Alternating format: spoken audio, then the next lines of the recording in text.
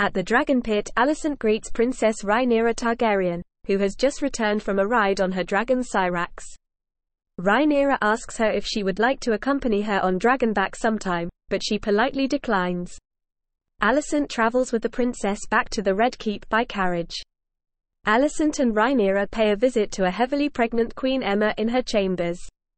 Later that day, Alicent tries to go over a history book with Rhaenyra in the Godswood of the Red Keep, but at first she isn't interested, until Alicent brings up the approaching birth of King Viserys and Queen Aemma's child, which she states could overshadow her and displace the princess's position in the line of succession, if it's a boy.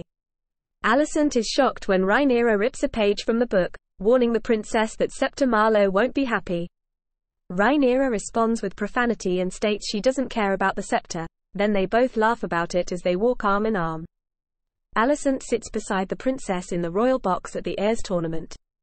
She informs Rhaenyra about House Cole of the Stormlands, and she whispers to Rhaenyra about court gossip involving the betrothal of Lady Elenor Stokeworth and a young Massey squire, alleging that Elenor is already with child. Alicent is anxious when Prince Daemon Targaryen chooses her eldest brother, Sir Gawain Hightower, as his first opponent in the joust, biting her fingernails until Rhaenyra grabs her hand reassuringly.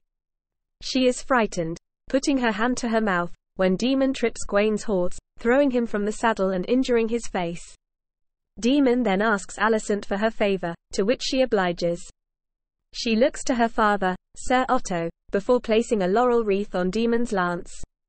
She is later amazed to discover that Sir Criston Cole is Dornish. Alicent attends the funeral of Queen Aemma and Prince Balon as they are cremated by Syrax's flames. Alicent is later summoned to the Tower of the Hand by her father. She is embraced by Otto and is asked about how Rhaenyra is coping with her mother and brother's deaths, then is told to go and offer her condolences to the grieving king in his chambers, being told to stop biting her fingernails and to wear one of her mother's dresses. Alicent is escorted into King Viserys's chambers by the Lord Commander of the Kingsguard, Sir Ryam Redwyn. She brings her favorite history book with her as the king is passionate about the subject, for which Viserys thanks her. After a moment's silence, she brings up her own mother's death, stating that people only spoke to her in riddles, wishing someone had only said sorry to her for what had happened. She offers her condolences to the king for what happened to his wife and son. Alicent and her father are in attendance at the ceremony naming Rhaenyra as Princess of Dragonstone and heir to the Iron Throne. At her father's urging, Alicent becomes closer to the king, and spends time with him privately. The king chooses Alicent for his wife. They marry and Alicent soon gives birth to her first son, Prince Aegon. 3 years later, Alicent celebrates Aegon's second name day with her family and she is pregnant again.